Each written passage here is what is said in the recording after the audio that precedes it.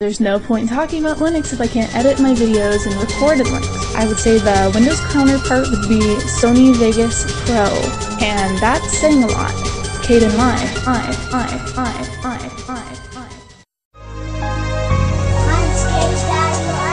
Oh, very good.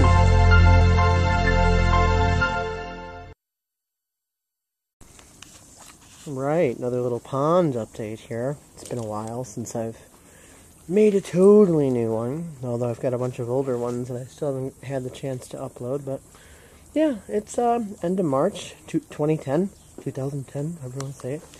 April's about to begin, and gonna try to get a good shot here, because we do have a bunch of glare factor.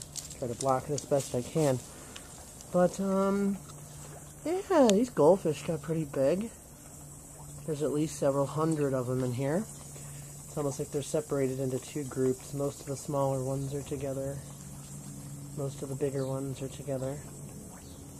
Although they do intermix at some points. But it's pretty amazing how big these things have gotten, even over the winter. Pretty cool.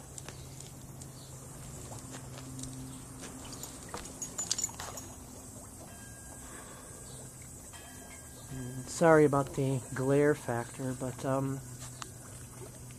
it's mid-afternoon. The sun is just really out hardcore.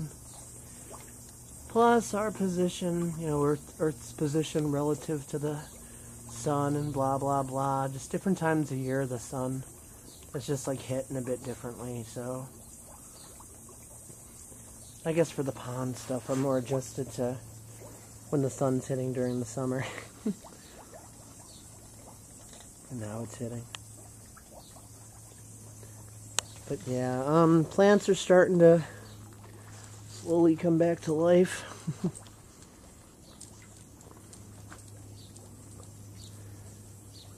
Just kind of see.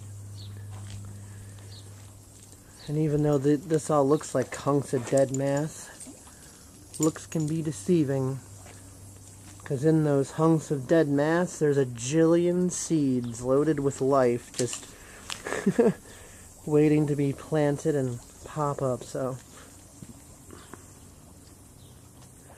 what looks dead is very much alive.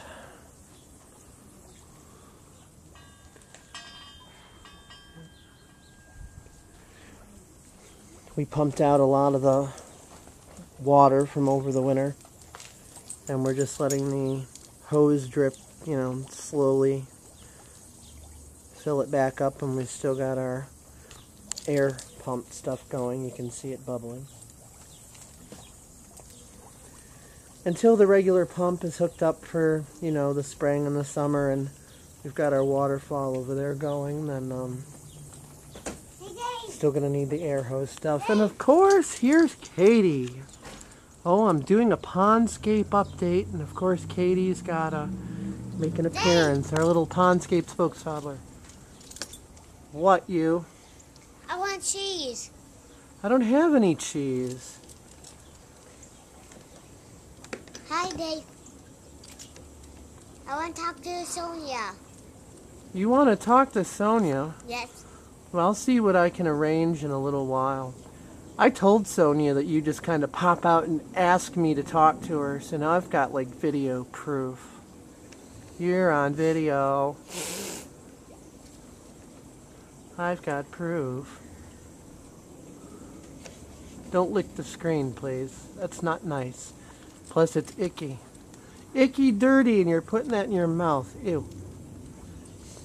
Cats wipe their butts on there, and you're gonna lick that? Ew, yuck, yuck, yuck.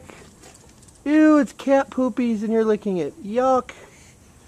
Ew. Anyway, back to Pondscape. Hold on, Kate. I want to talk to Sonia. Anyway, persistent little toddler wanting to talk to Sonia. Well, I'm doing a Pondscape update here. But yeah, I guess that's about all I have to show here right now. So yeah, can you say Pondscape.us? Pondscape.us. U.S. And what do we say when a video is about to end? Sonia. No. What do we say when a video is about to end? Please stop licking the screen. What do Stop. What do we say when the video is about to end? We say bye-bye. Bye-bye. www.deadfuckingbird.us. Looks like little sparrow made a bit of a miscalculation and ended up drowning in the pond. My guess would be that probably flying hit the windows and went in. So I guess there's more to my update than I thought. We got a dead yucky birdie. Oh well. These things happen. That's all for now, I think. As we continue our update into the next day, it's a much nicer day. It's like 70 degrees, and you see I don't even have a jacket on, so it's really warm. I'm taking some of the goldfish that have underdeveloped fins, not to be confused with people from Finland. Bada boom. Underdeveloped fins, and putting them back in the pond here so that they can develop. And any that have the big, beautiful flowing fin structures, they're staying in the house so that we can prepare them for sale. And when we get the indoor pond done, we're hoping maybe they'll breed in there too. Then we'll figure out what we want to move out here for breeding as well. And I'm kind of waiting on some hyacinth plants.